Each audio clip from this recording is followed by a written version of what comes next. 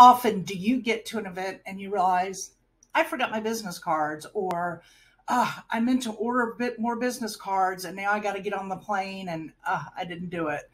I don't know, but it happens to me often where I even run into people in a place I wouldn't expect and start talking business, and they want a card and I don't have it in my wallet.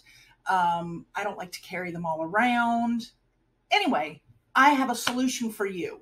When we were at eBay Open, we realized we didn't have our C-Chats cards, so I quickly put together a digital business card. It literally took me just minutes to do it, and everybody at eBay Open that we shared it with loved it. It comes with a QR code. Just take your phone, take a picture of the QR code, save it in their contacts, done. So we thought it was such a great thing that we're going to share this with you. Enjoy. So if you notice in the bottom left of my apps is the Blinq app. You click on that. I'm going to show you right away. You see our Consignment Chats business card that I created. It's got all of our information in there. There's a QR code, our logo, website, everything you would want to have. Then if you click share at the bottom, look at this, all these different ways that you can share that information to other people. But the best way I found in person was the QR code. What I'm going to do now is I want to take a minute and show you how to make one. So you click on the ad and you pick a color. You can add a logo. You can auto detect a logo, which then you put in your website and it will auto detect your logo. I chose not to do that. Wanted to show you that. I chose to upload one. So here's the logo. We upload it, add it, boom, done. Awesome. Then we've got our color. Then you go in and you add your information, the name, all that information, job title, company name, all that good stuff that people want to contact you with, your numbers, everything. But if you go down to the bottom, first you'll see the toggle for Blinq branding. You can't take that off until you pay the subscription. If you want to pay it, pay it.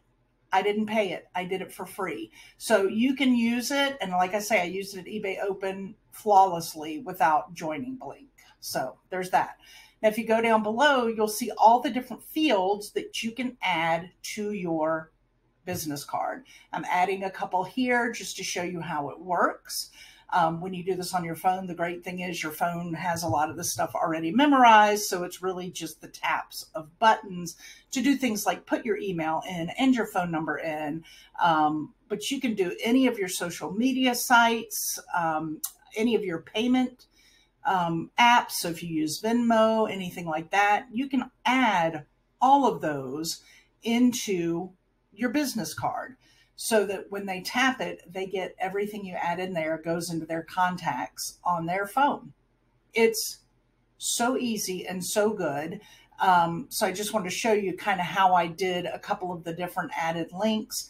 I'm creating just a partial Conchi consignment business card here. I'm going to go back later and fill it in because I don't want to take your time with all that. Once you kind of figure out one, you can figure out all of it. So, I did those, and then you can, oh, the other thing I think you can do when you buy in is add your photo, your logo into your QR code, but we didn't need to do that.